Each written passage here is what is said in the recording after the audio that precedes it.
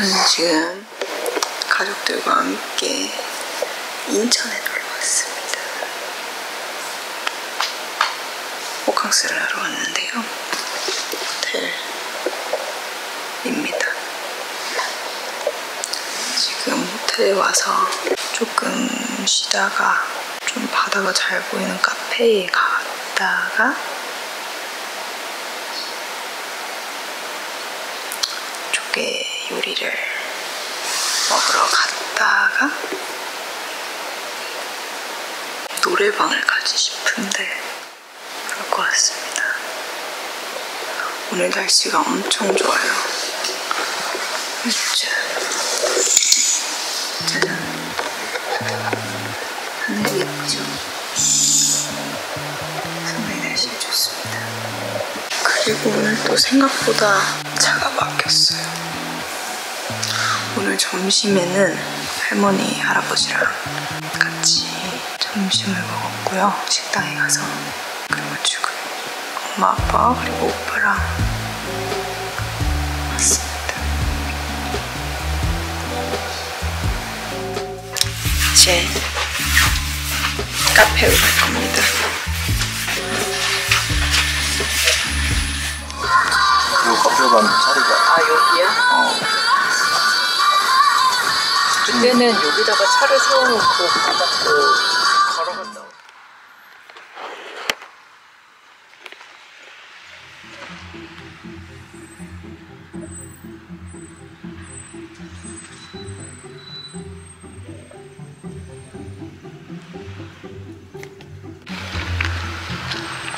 예쁘네.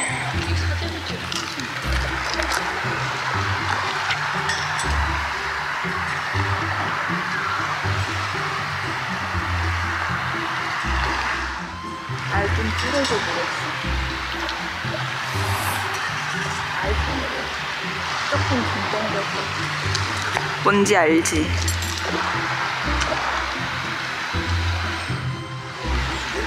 이거 나오네. 괜찮아. Not bad.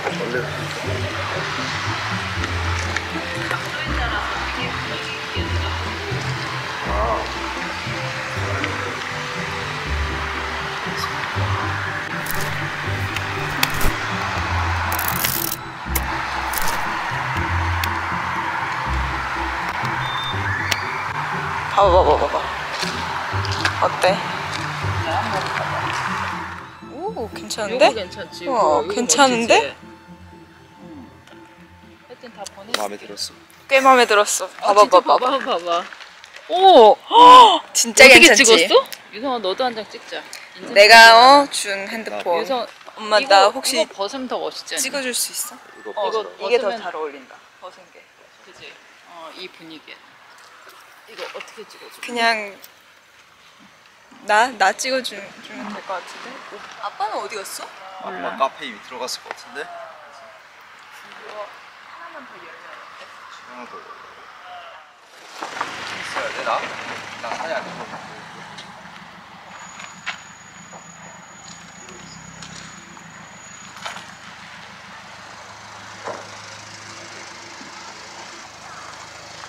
됐어?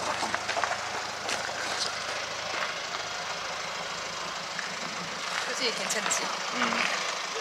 엄마도 찍어줄게. 엄마 하나 찍어줘. 그래. 오빠 그 아이폰으로 오빠 걸로 찍어달래. 좀 이것저것 해봐. 뒤돌아봐봐. 옆에 봐봐 옆에. 아버지도 서봐요. 빨리. 엄마랑 커플 푸사 하셔야지. 엄마랑 커플로? 비슷한 느낌의 푸사로다가. 비슷한 느낌. 오, 척하면 척인데.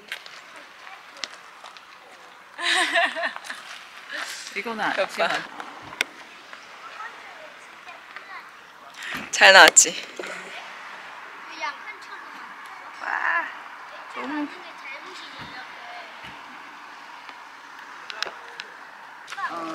조금 더 카페로 가보도록 하겠습니다.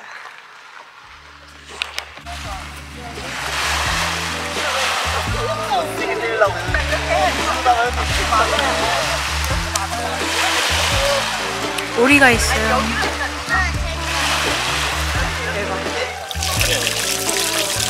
다 먹고요. 머리가 같고요. 그래서 고양이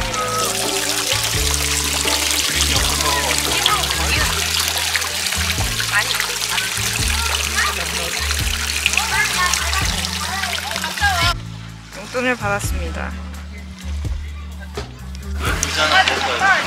아메리카노. 나고? 들이 날아간다.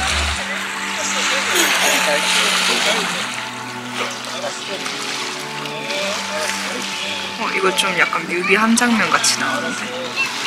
그치?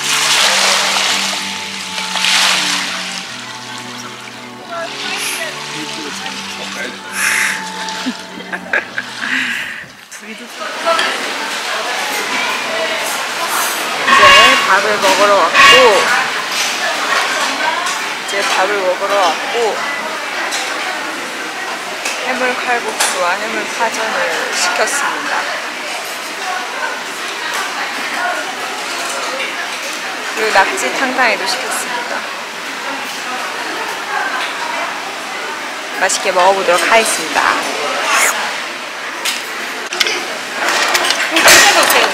이렇게 내려놓으셔야 돼요.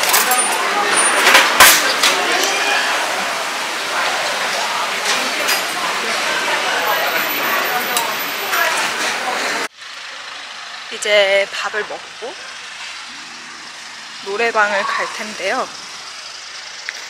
해물 칼국수랑 해물 파전이랑 이거 가족들이랑 맛있게 먹었고요.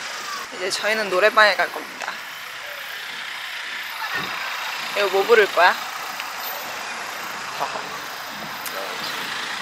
발라드. 발라드? 헤어지자 말해요? 와, 그거 진짜 높다 아니? 몰라. 그댄 먼저 헤어지자 말해요. 사실 그대에게 좋은 사람이 아니에요. 높아. 벌써 높아. 진짜 모르는. 응급실? 아, 이 나 바보가 황인호 거 부른다. 진짜 아니야. 그 2021 방인호. 나 잘 모르겠어. 나도. 가자.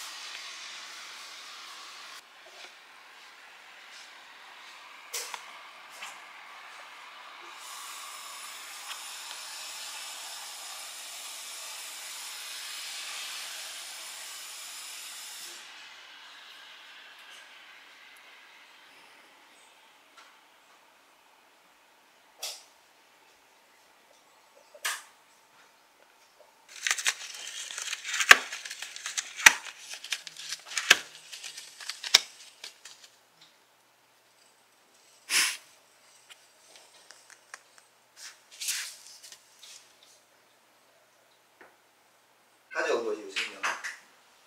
네, 그냥 가져왔지. 네.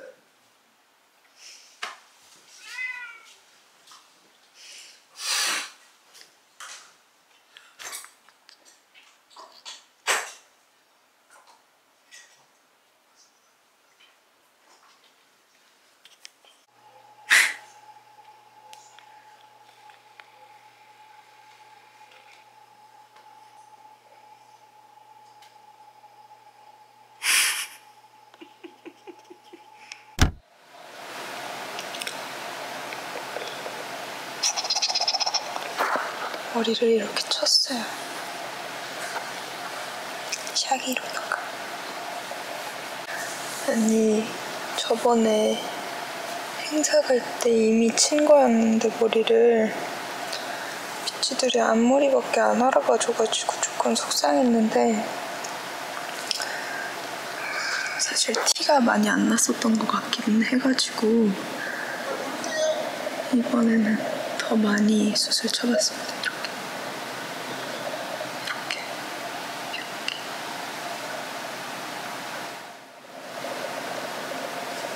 오늘은 내일 멕시코를 가야 돼가지고 오늘 멕시코에서 할 거 연습을 했고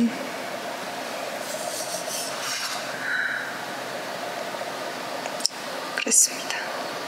그러면 팬싸가 또 오후에 있어가지고 영통 팬싸 잘 해보도록 하겠습니다.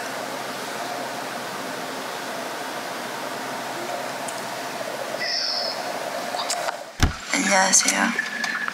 지금 연습을 하러 가고 있습니다. 예.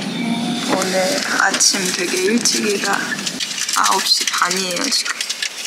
멕시코 갔다 바로 다음날.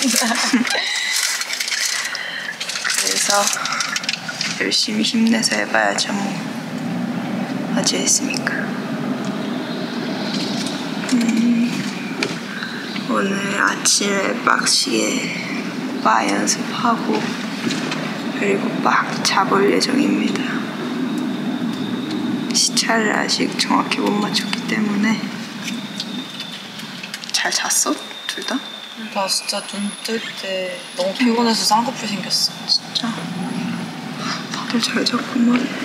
난 새벽 5시쯤 잤어. 나도 한 4시쯤? 5시쯤 잤어. 뭐야, 비슷하잖아. 시차가 약간 이상하더라. 시차라기보단 비행기 시차. 그리고 일단 비행기에서 자고 나니까 자는 게 이제 힘들어.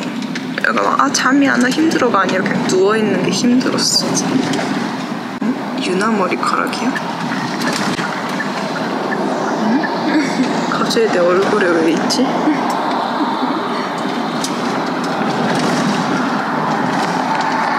보이시려나?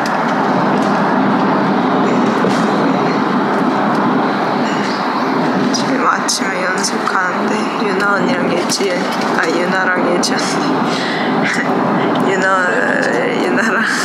유나 언니랑 예지 언니가 지금 똑같은 데를 시켜가지고 똑같은 밥을 시켜서 제가 잘못 시켰나? 라는 생각을 그랬대요. 그랬다고 합니다.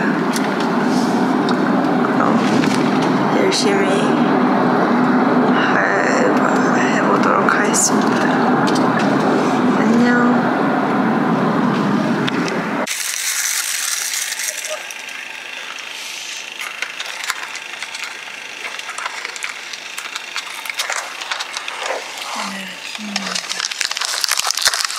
이번 옛날 철판 김치볶음밥.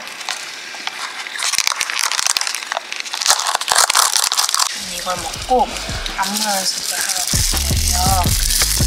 밑지도 언니 얼굴 밑지도 감기 조심하시고 밥 잘 챙겨 드세요.